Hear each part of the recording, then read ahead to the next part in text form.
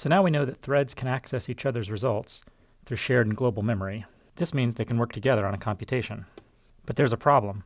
What if a thread tries to read a result before another thread has had a chance to compute or write it? This means we need synchronization. Threads need to synchronize with each other to avoid this situation. This need for synchronization is really one of the most fundamental problems in parallel computing.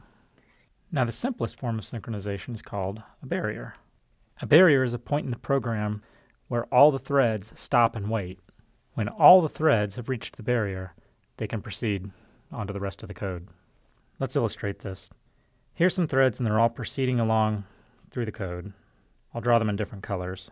And I'm also drawing them different lengths so that you get the idea that they're at different places in the code. They're at different points in their execution of the program. The idea is that when they reach the barrier, they're going to stop and wait for all the others to catch up. So in my drawing, the red one reaches the barrier first and stops. And in the meantime, the blue one is proceeding along and the green one is proceeding along. And eventually, the blue one arrives at the barrier and stops. And the green one is the last to arrive at the barrier and stops. And now, all three threads, in my example say I only had 3 threads, now that all of the threads have arrived at the barrier, then they're all free to go again.